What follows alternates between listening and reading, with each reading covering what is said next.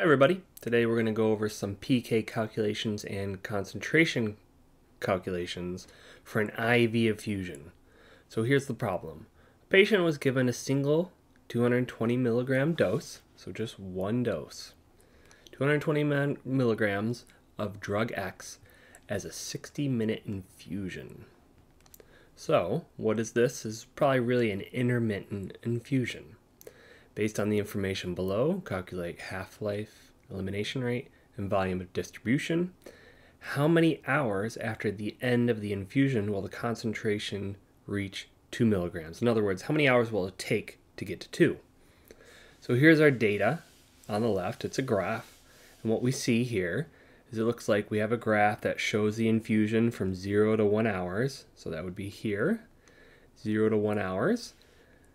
At the end of the infusion, the concentration that was measured by the lab was 14.4 milligrams per liter at 1 hour. And then it looks like there was a second concentration taken at 5 hours, which was 3.6 milligrams per liter. So with this information, let's get to calculating. So the first thing we can calculate based on this information is the elimination rate.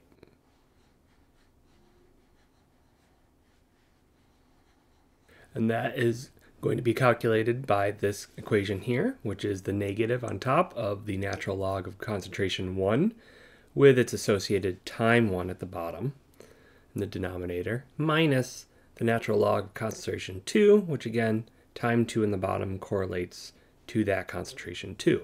So let's plug in the values from our data here to calculate Ke.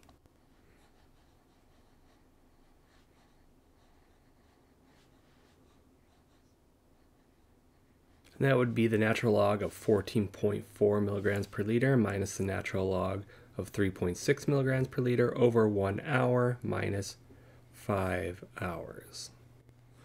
And if we calculate that, we get 0.347 hours to the negative 1.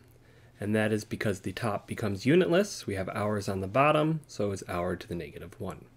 Now that we have the elimination rate constant, we can go ahead and use this equation to calculate the half-life. And with this equation, we can plug in the elimination rate,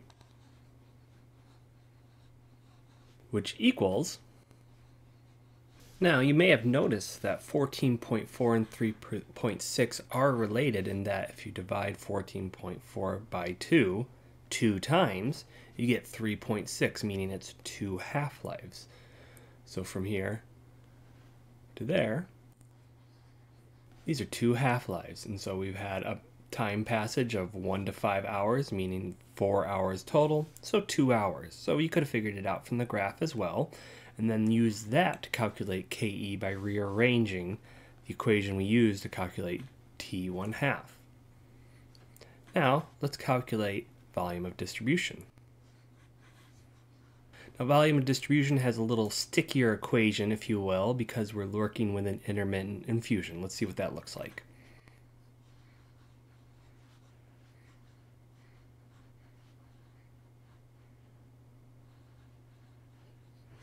So that equation involves K sub 0, or K naught, which is actually the infusion rate, times 1 minus e to the negative elimination rate times T prime, which is the intermittent infusion time, so how long it took, over the elimination rate constant, times C max, so really that concentration right at the end of the infusion, minus C pre-dose, any pre-concentrations we already have on board, times e to the minus elimination rate constant times T prime, again, the infusion time. So let's start to plug some of these values in. Now the first thing you might ask is we don't have the infusion rate, but we actually do because this is a single 220 milligram dose over 60-minute infusion, which just changes easily into 220 milligrams per hour. Let's go ahead and plug in the rest of the equation. As you can see here, our infusion time is 1 hour.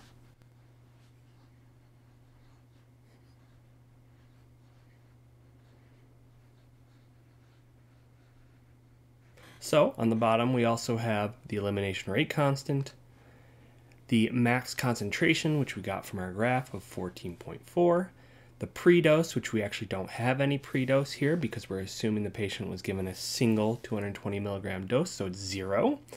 And then again, the exponential equation that we did in the top, in the numerator of this calculation equation. So let's go ahead and plug and chug all of this. Now, when you do this, you have to be careful. I would probably do it in sections where you start with the exponential portion first, and then subtract from 1, and then multiply it by 220, and then save this somehow or write down your answer, and then do the bottom in the same manner. Now we know that this portion of the equation right here will equal 0, so you probably wouldn't even do this part. So let's go ahead and plug and chug that and see what we get. And what we get is 12.9 liters. So we've been able to successfully calculate the elimination rate constant, the half-life either from an equation or the graph, and the volume of distribution. Now let's look at the last part of this question. How many hours after the end of the infusion will the concentration reach 2 milligrams per liter? So how do we do this? We have calculations that allow us to have a starting concentration, and it'll get us to an ending concentration. So we need to figure out how to use that equation and manipulate it so that we can figure out the time. So let's see what that equation looks like.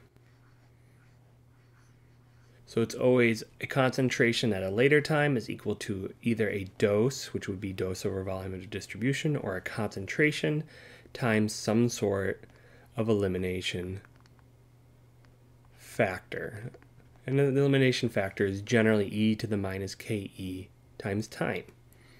So we can make it so that we want to figure out the concentration at 2 milligrams per liter with a starting concentration, which we can make max in our case, which would be 14.4, and solve it for t. But we have to rearrange it first with a little bit of basic math skills that we probably learned a long time ago.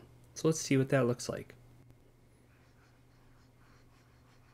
First, we move the C max below the C2 so we can isolate the exponential part of the equation. And then what we do is raise both sides to the natural log, which will help us remove the exponential part of the equation.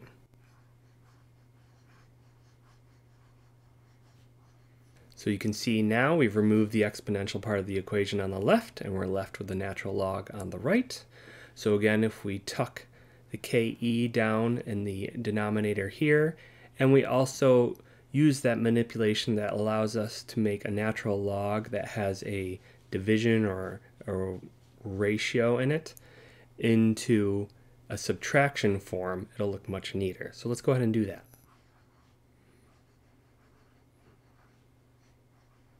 And this is what our final equation looks like. So let's plug and chug here.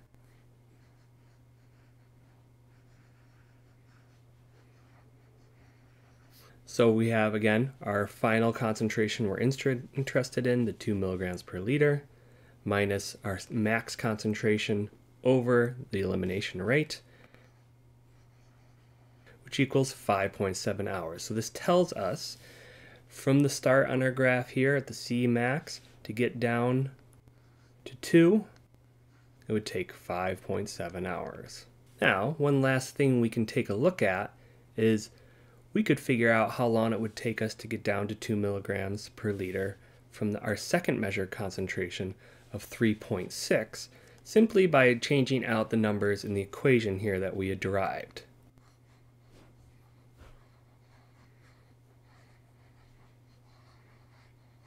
And what this equals is 1.7 hours, and that should make sense on how these relate, because these two concentrations we originally had on the graph were 4 hours apart, so it's an additional 1.7 hours to get to 2 milligrams per liter. So I hope this helps give an overview of how we use different equations based on a scenario where a patient is getting an IV infusion, this time an intermittent infusion, to calculate those PK constants and to manipulate concentration equations to figure out how long it'll take to get certain concentrations. Thank you for your attention.